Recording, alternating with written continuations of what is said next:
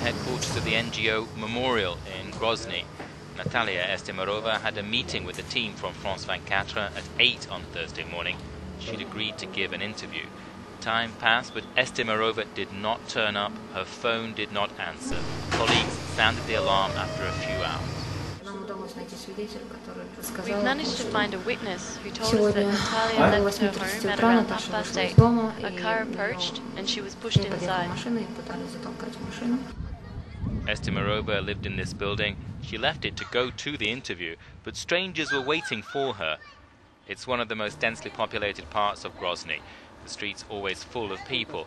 But curiously, no one remembers the number plate of the vehicle that took Estemirova away. And no one has come forward as an official witness to the kidnapping. You can't rule out the possibility that the authorities could be behind Natalia's murder. Estemirova was the only person telling the truth without bearing in mind the consequences of her words. The activist was the only person investigating kidnappings and executions of relatives of Chechen separatists, crimes imputed to employees of Chechen President Ramzan Kadyrov. That was the subject of the interview. They want to force us to only give positive information. We talk instead about people's rights. No Chechen government official attended Estemirova's funeral. Her name now is added to the long list of human rights activists killed or kidnapped in Russia, a list she maintained as part of her job.